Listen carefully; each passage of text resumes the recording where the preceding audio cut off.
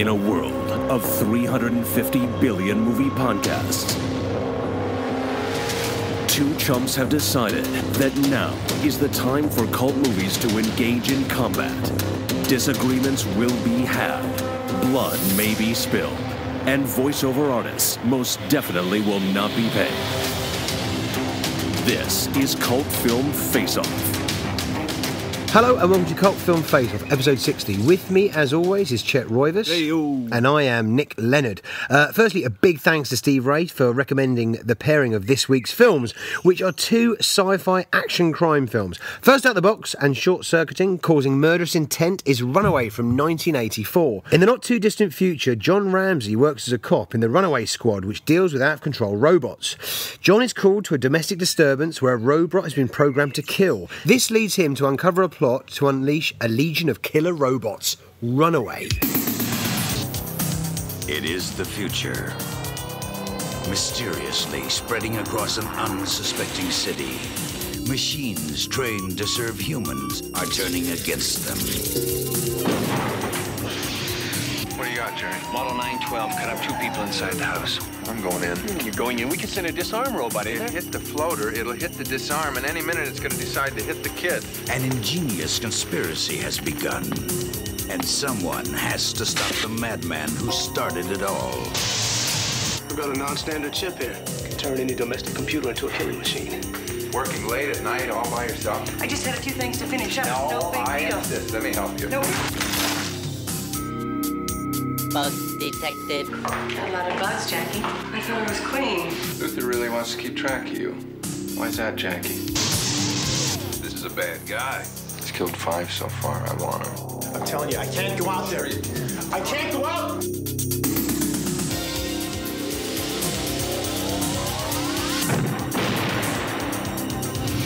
Runaway. Tom Selleck, Cynthia Rhodes, Gene Simmons.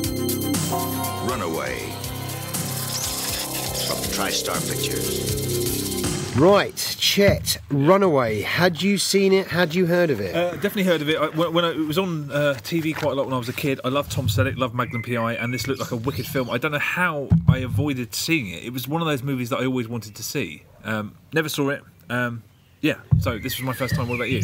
Never seen it, never heard of it. Never heard of it? Nope. They remember this growing up? It's always on BBC One. No, it was always on at Christmas. Do you not remember that? No, nothing. No, never come across it. On TV, that image with Tom Selleck with the gun, I was like, I've got to see that as a kid. No? Never seen it. No, never came across it. How queer. What did you think? Well, first of all, it begins, and I started thinking to myself, it starts off with Tom Selleck on a mission to go and pull a malfunctioning crop cutting droid out of a field, and I thought, so, hang on, what's his job? He's a cop, so he goes to this field, and I thought, okay, is there some sort of arrangement with the people making the droids and the police? It's some sort of insurance policy, and the farmers, are they scared to interact with this droid? And what's the deal? He goes there, he picks a droid out of a field, and then he gives it back to the farmers. I thought the farmers were quite funny. They were all kind of like, they all wore exactly the same trucker caps. So they just went, oh, kick it. I was like, they were like farmers done in South Park. That's true. But I was like, is Tom Selleck not obliged to replace or repair this thing? He just goes to a field, picks it up, and gives it back to the farmers. Are they scared? What's the story there? I mean, and also this will never Trust those farmers, George. They took our jobs. This would never be a division of the police force. I was like, what the fuck's going on? At this point, I thought, I'm supposed to turn my brain off, and I did. And then, aside from the finale, which I'll get to, this is a very, very entertaining film. I think Michael Crichton doesn't really know how to direct action. I mean, I think the action scenes are workmanlike at very, very best. I think that's being kind to the action scenes. Yeah, they're fucking terrible. They're bad. But he can convey. He's really great at conveying conflict and dialogue, and he knows about structure. And I think when you have those two things down, you can come up short almost everywhere else and still have a compelling film. I thought this was really compelling, and I think Michael Crichton's script is actually as fucking dopey as it is. Until the finale, which I will get to, it's a really propulsive forward-moving. It's one of those Hollywood movies that you just think they got this right. Everyone's sort of doing everything correctly. It works. It works as a sort of mass market entertainment. So yeah, I liked it until the ending, which I'll get to. Yeah. So you didn't think so much of this? No, I didn't. I didn't think so much of this. Tom Selleck battling a fax machine, who is basically at best a robot ward's cast-off who didn't make the cut. Yeah, I was just kind of like Tom Selleck is so fucking stiff. His performance is so stiff. I didn't get at any point that he was ever going to be a worthy foe to anybody. But then talking about worthy foes, I mean, I think possibly Dr. Luther, Gene Simmons, is the worst baddie I've ever seen in a film. It is terrible. So for me, it was like two terrible lead performances. To be honest, I mean, Gene Simmons is terrible as Dr. Luther. I mean, just terrible. He's unbelievably terrible. I mean, you can't describe it without using the word pantomime. He juts his jaw out and he does that thing where he lowers his head. Sucker. Like it's all jawing to camera really badly. It's just like shit. You should never have been near a film set. It's goofy to the fucking power of a million. It's the worst. It is the worst screen. It is the worst screen baddie I've ever seen. It's a silly film anyway, and he takes it down several notches. Yeah. I mean, he is fucking abominable in this film actually. But and. He's a twat in real life as well, but yeah. Terrible band, terrible fucking screen presence. And Selleck is just not. I mean, I really was just like, has Selleck just formed a career from having a really good moustache? He's terrible. He is stiff as a board. He's just not convincing. In the action scenes, there's a scene where he has to like kick through a door. He doesn't actually. He raises his foot about 2 inches off the ground and just goes poof. Like he's just really. He is wet. He is stiff as a board and he is wet as a flannel. Tom Selleck, I think his whole career is based around the fact that he has a great tash. I think he's an overwhelmingly likeable. Oh, he's just affable and that's it. I think that's the sum total of his career. As unkind that's as fine in Three Men and a Baby. It's not fine in Runaway. I can understand. I like Tom Selleck, but I can understand why his big screen career never took off because he doesn't work in this film. He has no range. I mean, there's two scenes that I remember explicitly at the beginning. When he's introduced to his new partner, there's a scene where he's walking behind her and he's just looking at the floor or looking at her belt or something. I was like, oh, he's supposed to be checking her out. But Tom Selleck's just like walking around looking at the floor. I'm like, he's supposed to be like oogling her and he can't pull that off. Also, when he goes into that house at the beginning where there's a droid going apeshit, which is really funny because you see this little droid on the floor with a gun that's supposedly firing a gun that everyone's scared. It's so terrible. But there's a cameraman comes in to this potential gunfight, and Tom Selleck turns around to try and it's like he's trying to usher a fly away. He's like, get out. He doesn't command any authority at all. I don't get from him that he had this terrible fear of heights. And also, it's really kind of like I found it kind of wince-inducing when he's trying to pull off that he's a loving father to that kid from Flight of the Navigator. Yeah, right. All the criticisms are completely legit about Tom Selleck. I just find him likeable. I'm like a middle-aged housewife. I just like him. I just want to. He's not. He doesn't make a convincing hard-ass cop. I actually think when you get down to the crux of it, he's got a lovely top lip, hair follicles. That's it with Tom Selleck, and I think he's a good-looking guy. He's 6'2", he's built like whatever. He's fine to look at, but he is just not a good enough actor to carry this film. He didn't make it as a movie star, and this really explains why. But absolutely, this didn't derail the movie for me. No, but the film. The problem is this. The first 20 minutes. I was like, okay, I'm invested. Then he's fixing, as we touched upon he's there with the hicks in the fields. What's your job? You have to go to. I mean, why are they doing it? Well, he deals with robots that are malfunctioning. Whether it's on a building site dropping like heavy loads of cement, or whether it's someone in a field not picking corn. But there would never be a division of Well, of course it would. tomorrow. It is It's so completely. stupid. It is so fucking stupid. It really is stupid. I mean, this film is a stupid movie. Yeah, it's Gene dumb. Simmons has this handgun which dispenses these like heat-seeking missiles. So they could kind of do this whole technique of having a camera tracking people Very slowly. very slow, not like a fucking bullet would. You know, that's kind of laughable in itself. And also, very slow-moving mechanical spiders just aren't much of a threat. Yeah, that's right. There is only one sequence in this film that I think was actually done well, and it's the sequence which has a zinger of a Tom Selleck line when he's talking to the police who are outside a bathroom trying to track Dr. Luther, and he goes, "Congratulations, guys, you just staked out a roll of loo paper." Loo paper? Yeah, because they go in there and it's just the loo paper. Yeah, but when have in America ever said loo paper? Did you Crapper roll. was the line loo paper? I'll find out. We'll find out. Let's someday. find out. And the best sequences is one of the mechanical spiders comes down and kind of she looks kind of like a young hot Maureen Lipman, which is weird because she's not hot at all, but the police officer's kind of hot, and she's there and she gets attacked, and literally an officer knocks on the door and just goes and explodes, and I went, that's a good sequence. That was actually done really well because it's kind of thundering outside. Yeah. You know, there's a lot of kind of thundering weather outside. That was done really well. Yet this movie is not a good movie. I thought it was pretty good actually. Yeah, I mean the action sequences didn't have any kind of they didn't have any kind of energy or. Do you know what I mean? There was a sequence there's a sequence when I mean Kirstie Alley is good in this film. I'll say that as a positive. Kirstie Alley is Jackie, is sassy, she's strong-willed, and she sports some very formidable 80s shoulder pads. Yeah. She's really good in this film. But that whole sequence on the road, I mean, I was just there going, I'm not getting anything from this. I'm not feeling this on the road. Yeah, the robots are chasing and they're going in between the cars. Oh, right. And Tom Selleck looks like I thought that was pretty good. Oh, I was just there going, nothing's happening here. I think that the action scenes are really well written. They're very badly executed. I think Michael Crichton's not a great director in terms of the action, but if you haven't got good action, you haven't got good central performances, you haven't got a good baddie, what are you left with in this movie that's entertaining? A pretty compelling story, I thought. I thought it was very, very compelling on a sort of very, very basic mass market mass. It's like the Wikipedia page of this seems to have been written by a very, very like a super fan of this movie because it blames its lack of success on the fact that it came out amidst like Terminator 2010. There were a load of great sci-fi movies that came out in the same window, and this has aged terribly. I don't think it has aged that bad, to be honest.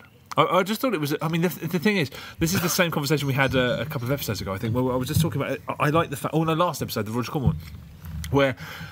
I think it's a well-told story, as stupid as it is, and I have a lot of appreciation for that. I mean, where this film really, really fails... I mean, actually, I'll say that. It's quite cheap in that it keeps placing children in danger. It keeps doing that, and I'm like, stop with... there's a baby in the house that's going to get killed. And it is unintentionally funny. Seeing that little thing with holding a gun in a claw that's supposed to be a threat to everybody, that's funny. When Robot Wars goes bad. Yeah, and then you have Tom Selleck running away in slow-mo with the bullets POV. I mean, some of it's goofy as fuck and it's silly, but... I thought it was a well-told story. The end, the very end, on the construction site at night. Incidentally, if you saw this as a kid, you'd probably constantly get it mixed up with Three Men and a Baby because they both end in sort of very similar construction sequences at night that involve elevators. But that whole end sequence is just such an anticlimax. That's one of he gets over his aversion immediately because he's in a lift.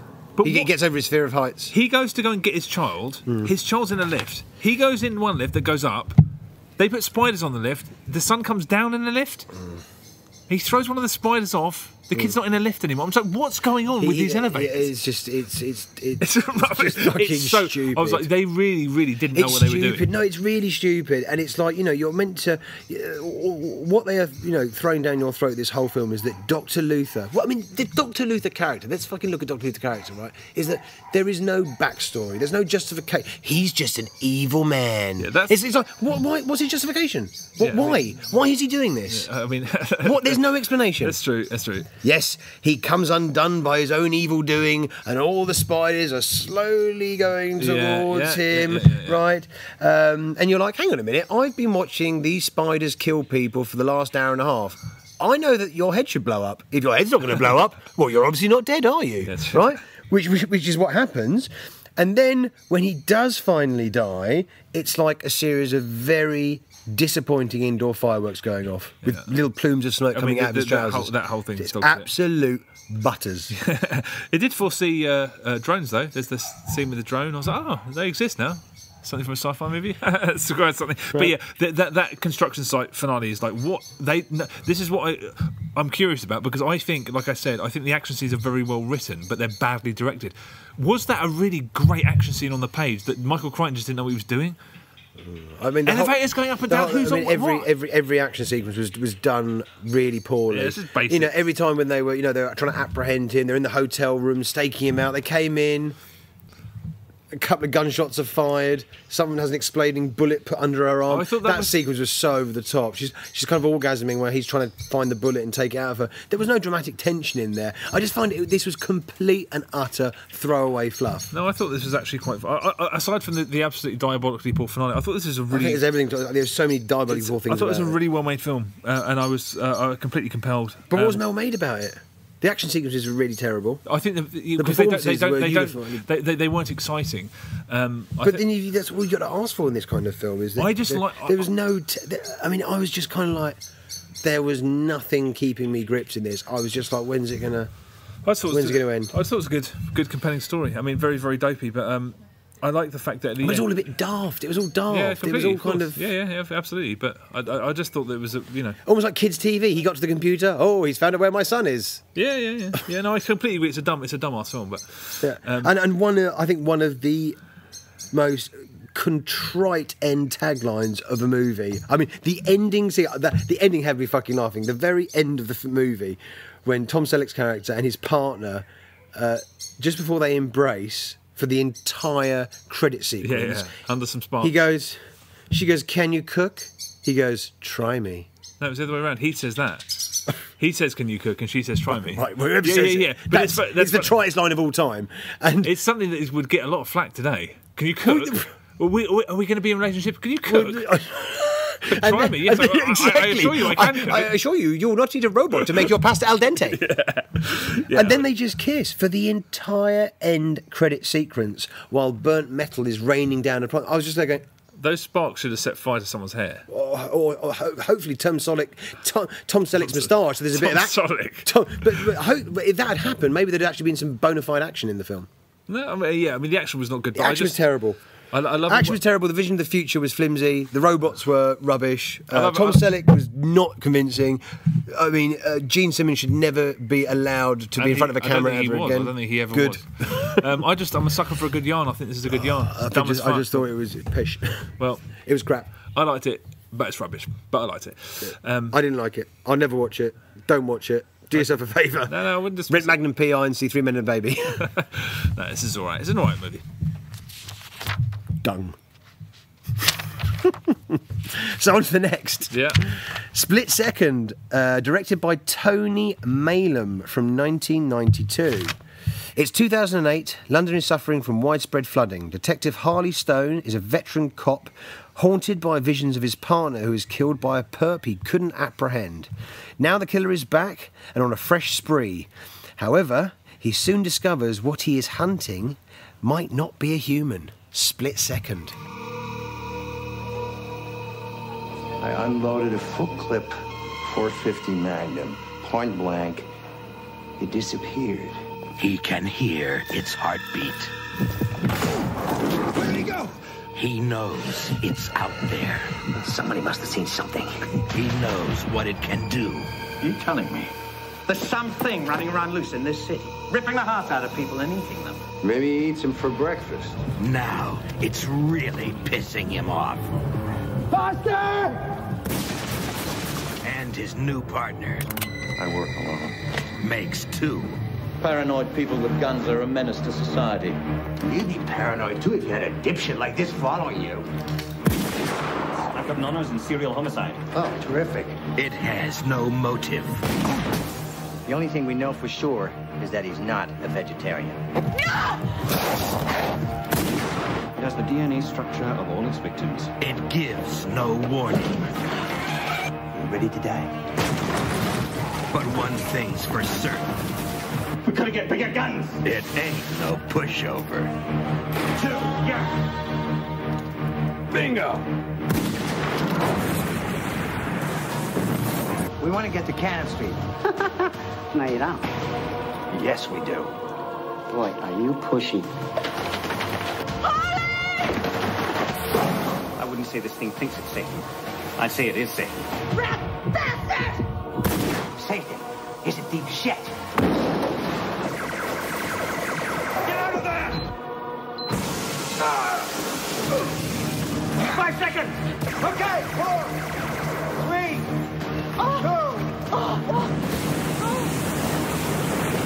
Rutger Hauer. Split second. Nice timing.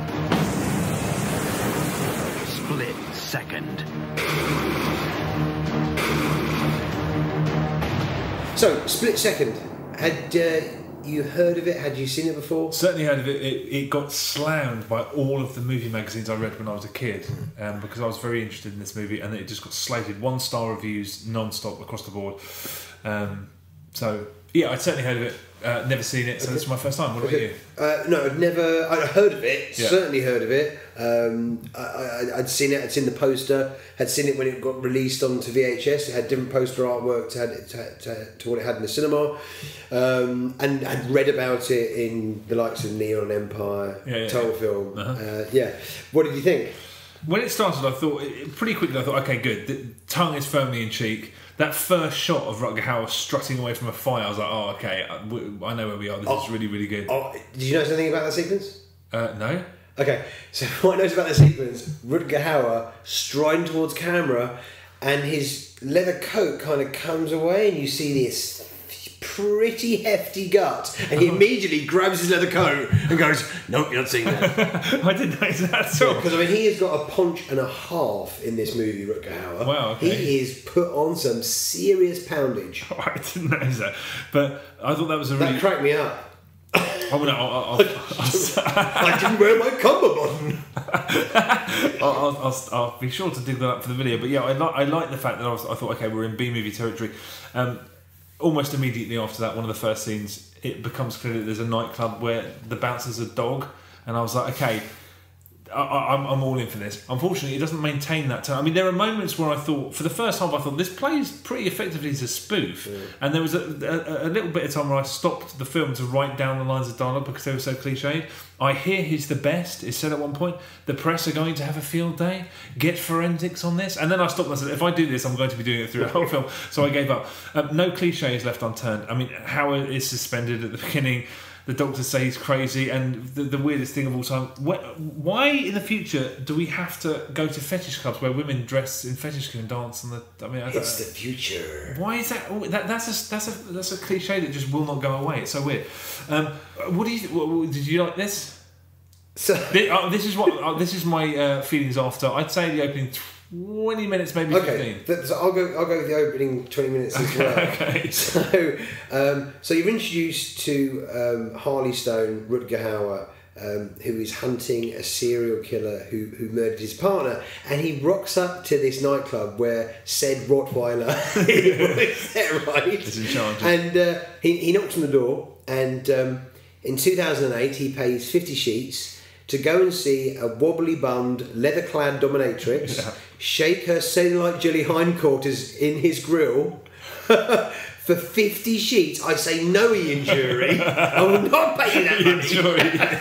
I will not pay you that money.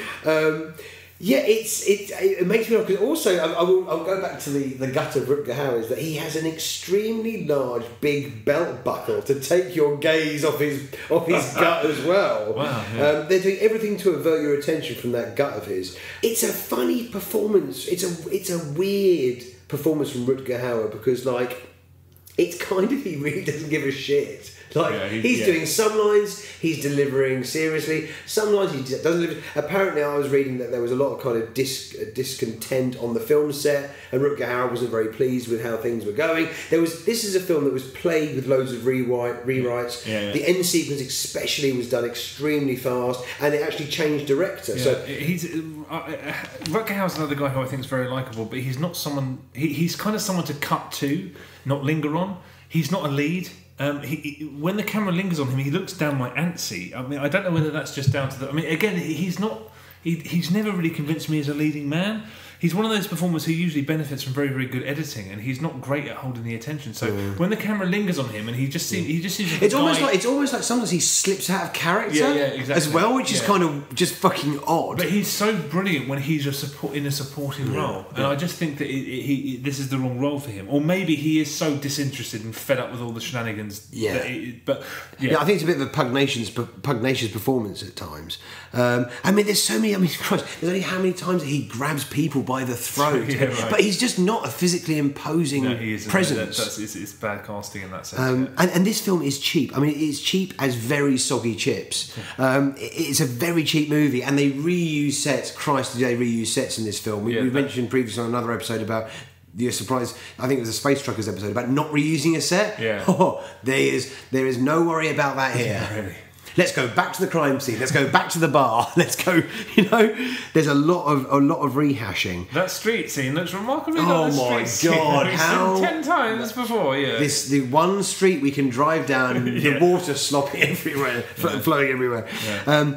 This film is kind of like a mashup of genres. It starts off being a In Pursuit of a Serial Killer movie, and then it's kind of becomes a buddy cop movie, and then it becomes kind of a bit of a horror kind of. There's some horror sort of trope sci-fi stuff going on in there. It's a bit all over the shop. It's like there's a moment in the first half of the film. There's a few moments in the first sort of half of the film where it's kind of alluded to that Rutger Hauer has come some kind of sixth sense, which then they don't even touch upon for the rest of the movie, which is just a bit fucking odd. The thing about Rutger Hauer, as we said, I just feel like he's not a leading man, but he is charming. But in a really goofy way. Yeah, I just felt his performance, he's meant to be, okay, I mean, whether this is done me tongue-in-cheek, I don't know. He's meant to be this kind of man over the, I'm this kind of crazy, I'm a grizzle cop, Mel Gibson-esque, I'm fucking volatile, and what his vice is? Coffee, lots of sugar and chocolate. Yeah, I mean, there are moments when he's really absent-minded. I mean, my favourite moment in the whole film is when he's in conversation with his partner and they're trying to solve the mystery, and Pete Postlethwaite comes in just giving him aggro, and he does his. How many times he grabbed people by the throat or pushes them against a wall? Yeah, right. But then he walks back to his partner and he's like, what, like a puzzled drunk. What were we talking about? What were we talking about again? I was like, that was a really nice little moment. It's a shame that there wasn't more of that because the film's slightly haphazard. But Kim Cattrall goes back to his dirty, disgusting, horrific apartment, and for some reason, Rutger Hauer has used some kind of adhesive to stick a load of chocolates to the outside of his dirty, disgusting refrigerator in the shape of a heart. I don't know whether we did that before Kim Cattrall came back on the scene or whether we did that as a nice treat for her. It's a dirty, disgusting fridge with stuck chocolates. And Kim Cattrall just goes, oh yeah, I'll eat one of those. And I thought, don't eat that. Later on, you see a shot of the fridge and they're all gone. And it's like, why is it implied that she just ate a whole load of fucking chocolate? What the fuck? I didn't know that was like a real what the fuck moment. This film does, I mean, it kind of, I had a goodwill towards it for quite a while, but it loses steam big time. And then, as it becomes them trying to solve the occult mystery, it just descends into ridiculousness. We're culminating in a really, really lackluster final sequence. Yeah, it's whack. Terrible. And it's a shame because the first beginning of it is just like, yeah, okay, serial killer, okay, context, his partner was taken down by this serial killer, all's not quite what it can seem. Is it an animal? Is it a beast? Is it a kind of? Do you know what I mean? Yeah. I was engrossed, and also I'm a big sucker. And I've said it before in the podcast. I'm a big sucker for an American film to have a London setting because what you get with that is you get some really good English kind of character actors in there. And you mentioned him before. Pete Postlethwaite's in it, and standout for me is Alan Armstrong. I mean, Alan Armstrong he's like the chief of police. He's the ball breaking, shouty. Commandant. Was this actually in America? I mean, I know the script was originally intended to be set in America and they rewrote it. But wasn't it bought by any? I mean, I don't think this was a Hollywood production, was it? This is a British movie, isn't it? I think it's an American studio, mate. It's filming it in the UK. I thought the script was bought. I'm not sure. It's got quite a complicated. I don't know. I've got no idea of the financing but I mean, it's an American director, American producer. Tony Manning's English. Oh, all right. They're both English. Is it a completely English thing? No. I think originally this it was meant to be in the States, right? Yeah, and then they rewrote it to because I think an upstart English production company bought the script. So I think it was fun. I mean, that would explain why it looks so shit. Because an American production would never really, would they? It's cheap. It looks like English TV. It doesn't look like English TV. Actually, it's an ugly film, and it's a stylized film by people with no sense of style. They just keep moving floodlights about. There'll be scenes where everyone's backlit by some floodlight behind them, and then there's a scene where everyone's lit from it's pretty inconsistent. It looks like shit. Yeah. I mean, on VHS, this fucking killed it. This was like #1 spot on VHS in the UK. It did really well on the rental market. Really? I think it flopped to the cinema, but did really well on the rental market. Okay, see, I'm not unhappy to learn that. At the same time, I was thinking this is not a very good film. No, I have to talk about the ending. The ending is an absolute steaming keg of shit. Yeah, it's not great. It is terrible. Yeah. They have that scene where they're getting tooled up, and you're going, yes. Oh yeah. Okay, this is going to come. They're getting tooled up. They're getting big weapons. It's going to kick off. It doesn't kick off. It doesn't kick off at all. You get introduced to Michael J. Pollard as a rat catcher. Yeah. He pops up for 5 minutes, gets killed. And then it's just a really confusing action set piece at the end. Yeah, You're like, where's the monster? And his hands shot through the roof and tracks down the entire roof of a train. Yeah. And then Rutger Hauer offs him by grabbing his heart out of his chest and does a Mortal Kombat finishing move. Yeah, I don't know. Yeah. I mean, it just... That was the... It was a terrible ending. Just before that, isn't that the bit where Tony Mayhem basically left the production? Isn't it? Yeah, the last part of the film was filmed by Ian Sharp. Yeah. Ian Sharp did the whole last... I mean, and that's probably where the bulk of the money went, because obviously to flood a fucking tube station, you can't do it. So all of it is set. But it's just a really poorly executed action sequence. Yeah, and the look of the fucking creature is it's a man in a suit with a fucking venom head. Yeah, it's rubbish. I mean, if you like this kind of stuff, I think you will like this, because this is what B movies were in that era. It doesn't deviate from formula. You'd never have this film. You'd never have this made today. No. Well, I think it would be a hell of a lot better. I mean, I think. It's so reluctant to deviate from formula, but it is one of those movies that there's a lot of enthusiasm. People really have fond memories of it. There is a lot of fans of this movie online. And I don't know. I mean, the thing that kind of I don't know, kind of is my Achilles heel is that it's filmed in London. It has Rutger Hauer's in it. But I mean, this was filmed over 8 rapid weeks. It was just rushed out. Knights of White Satin. Fucking hell! Yeah, that's a weird. They bought the rights to it, did a cover version, and they didn't have the Moody Blues. They couldn't, but they got someone to cover it, and it's played incessantly throughout this fucking movie. Yeah, big time. I mean, my favourite thing in the film is the shooting range sequence. Oh yeah, because there aren't any shooting ranges, where cops go, like in America, obviously. So they make this kind of. It's like 3 wooden rectangles with a circle on, like 3 planks with a bobble on top, and try and make it look from a distance like it's one of those American shooting ranges. It's so ropey. It must have cost them shrapnel to do it. Stick 3 planks. I mean, it looks so piss poor. I thought it was actually going to be a spoof, or I thought it played really well as a spoof. I wished it played it for laughs completely. This is. All of those 1-star slatings it got, I can totally understand. This is not a good film, but I think there's a lot to like, just because it's definitely more. It's more affable than a 1-star movie. I still think it's a terrible film, and I think I'd give it 1.5. It's. I'm not. I can understand why people like it, especially our generation. Predator, the things that it cribs from, even though it does all of it quite badly. I can't help but have a little bit of a soft spot for it. But that's what I said. It's not like, do you know what I mean? It's not. It didn't wind me up as much as Runaway. Like, in terms of just like, I was just bored. I wasn't bored on this. I was just like, this is fucking goofy as fuck. But at least I wasn't bored by it. At least it was like, it was trying to do action. It was trying to do, in a more of a kind of a gripping way, that there is characters in danger. If you weren't alive when this was made, there's nothing to see here. I would not recommend this to anybody who wasn't alive. I mean, because the nostalgia factor is strong with this one. Yeah. There's no way that this isn't a worse movie than Runaway. Runaway's better than this. I know which one I enjoyed more. I think I would rather drink like a case of beer and watch Split Second than drink a case of beer and watch Runaway. Split Second is an attempt. I mean, it's not. It's so almost. It's comically derivative, and I do have a soft spot for it. But it's not. What I think is quite funny. It's just like it's so fucking cheap as soggy chips. I've said it before. It's trying to be something. Okay, if Martin Scorsese burst into this room right now and said, "What's a better film? I don't care about drinking beer. Recommend me a movie tonight." I'm going to go to the movies tonight and I'm going to see a reissue of one of these two movies. I'll be going, Martin, will you be going to the pub before this screening? Yeah, we'll go, go for a beer. Who are you going with? Who are you seeing it with? Bobby De Niro? Joe Pesci? Who are you seeing it with? They've just wrapped their Netflix show and they're all going to go and watch it together. And am I going to come with them?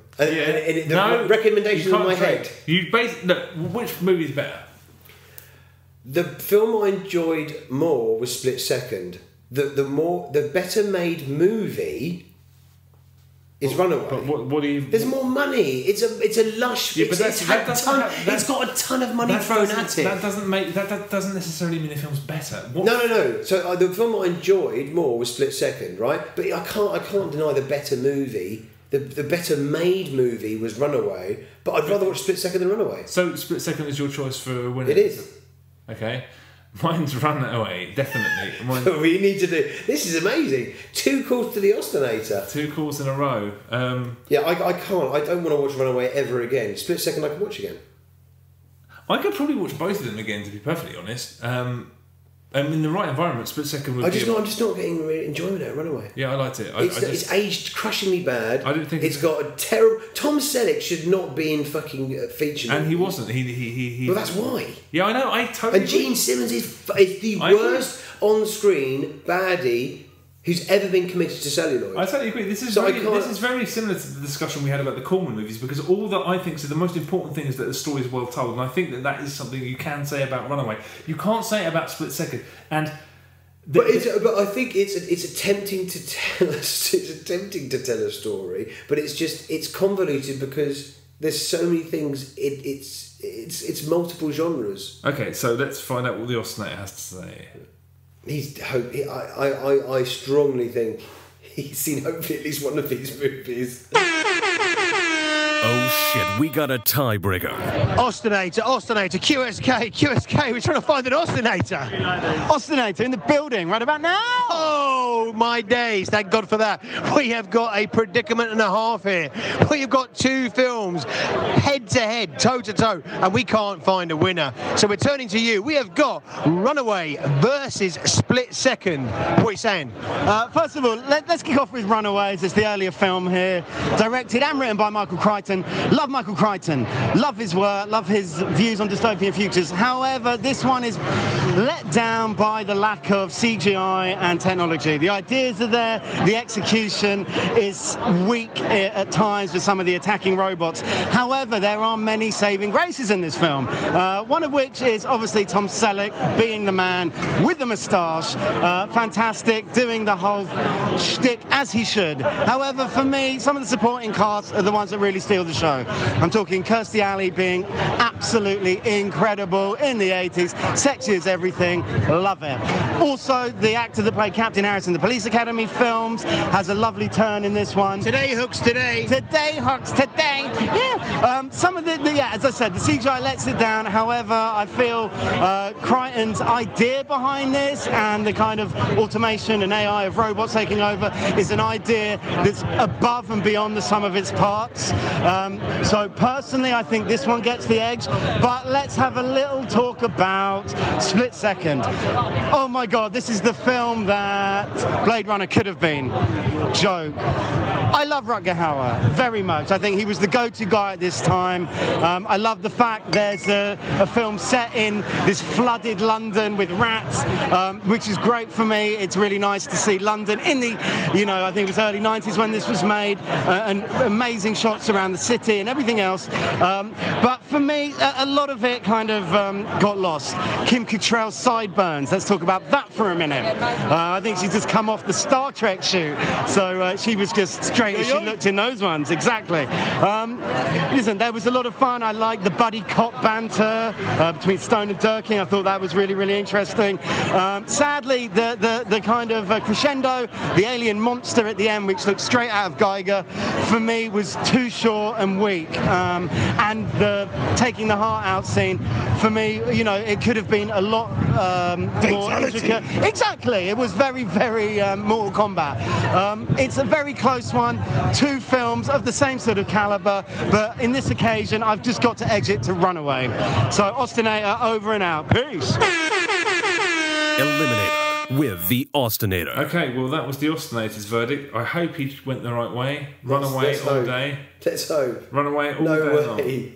No way. Split Second. Split Second is a very, very endearing... It is far more endearing than Runaway. Far more endearing than Runaway. Why do you hate Tom Selleck so much? Because he is stiffer than an ironing board. Okay, well, honestly, I find it quite awkward that he's on screen. I feel kind of like, ooh, he's so stiff. Right, well look, Austinator chose right, and if he didn't, shame on him. Yes, I've had some correspondence on this. Al Winter about these two films, Split Second, Easy. And we've got a correspondence on Twitter. Whirlwind reports, wow, Runaway, it's been so long since I've seen that movie. Tom Selleck, Gene Simmons, magical bullets and killer robot spiders equals awesome. No doubt. Paul Sutton, the real cat lad. Not Runaway versus Split Second. How can I choose between them? Love them both. Well, fair enough. But fair enough, you really do love Split Second more than Runaway. No. He sounded like a Runaway man to me. Oh, Runaway. What a daft but fun load of bollocks. Damn Terminator killed it. Cyany boy. Yeah, see, that's that on Wikipedia, it's like, yeah, it blames the lack of success on things like Terminator. One of the Star Treks came out just before as well. Thank you very much for listening. As always, look, let's keep things going. If you've got an opinion on the films that we've covered in this week's episode, Twitter, Facebook message us, email us, and we'll be back in another couple of weeks. Cheers. See you in 2 weeks. Albert.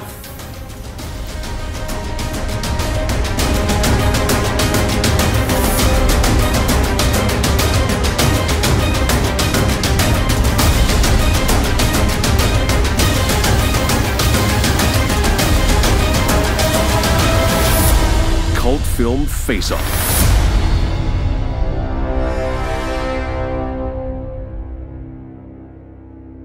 The movie is named Runaway, and it stars Tom Selleck, the man from Magnum P.I., as a cop of the future, the near future, when household robots are part of our everyday lives.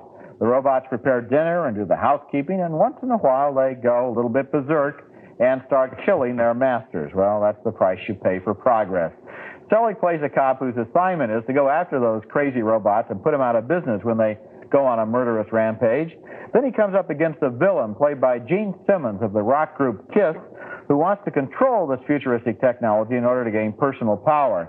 In this scene, Selleck and the villain, Simmons, trade hostages as they battle over technical secrets. I love the technology there. See, those bullets are little computerized bullets that have your name on them, and they can find you by your own heat pattern, but they move so slowly. Did you notice that? Yes. He could dodge it. This is really terrific. You see it coming and you dodge, and it misses you. This is really a breakthrough. Runaway has good performances in it by Selleck and by Gene Simmons. They're interesting to watch, especially in the final showdown where they fight on top of a skyscraper under construction. But basically, this is really a very ridiculous movie, and those wonderful weapons are the most ridiculous part of it. I never have been able to understand exactly why these people feel that, you know, the whole villain thing, I want to rule the world, and you never know why he wants to rule the world. Well, because he wants to rule the world because he's a villain. That's, you know, that's the way these guys are, right? You know, not like us. I thought it had a terrific premise. I like the idea of, you know, the robot technology going nuts and having all of this crawl over us and having a guy like Selleck have to do this job. And I like the sort of disdainful way he did it. It could have been a little bit of a comedy.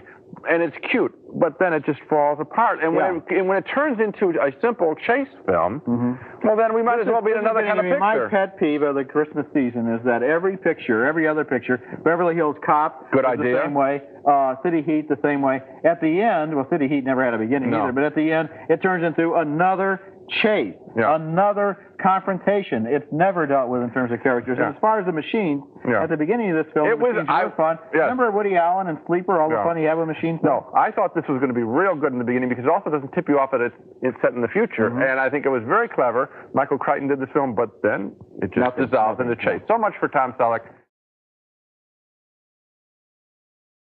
It's Steve Ray. Steve Ray? Yeah, who suggested this. Episode 60. Okay. What episode number? 60. Steve Ray. Steve Ray, yeah. Hello and welcome to Cult Film Face Off, episode 60. With me, as always, is Chet Roivas. Hello. And I am Nick Leonard. In this week's episode, we are going to be taking a look at two sci-fi action crime films.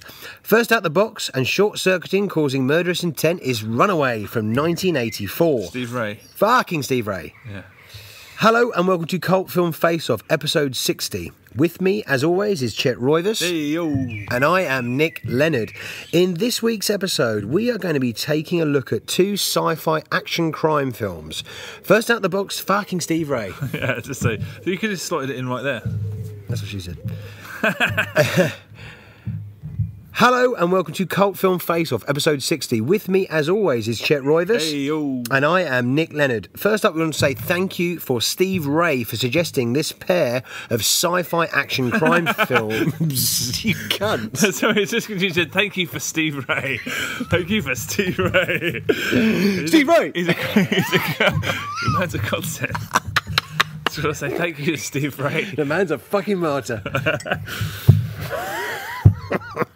Thank you for Steve Ray.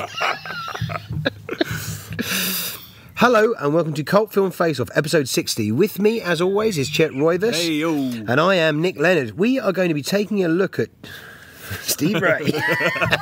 Well, you could have said that we could be taking a look at two sci-fi. Incidentally, thank you to Steve Ray. Courtesy of Steve Ray. No, it's good for Steve Ray. Thank you, Lord, for Steve Ray. For Sinny Sin Sin. The Lord is my shepherd, he know what I want. Steve Ray, Reverend Steve Ray. Hello and welcome to Cult Film Face Off, episode 60. With me, as always, is Chet Roivas. Hey, yo. And I am Nick Leonard. In this week's episode, we are going to be taking a look at two sci-fi action crime films, courtesy of Steve Ray. Thanks, Steve Ray. A.K.A. Diamond Dog. A.K.A. Cyrus the Virus. Steve Ray.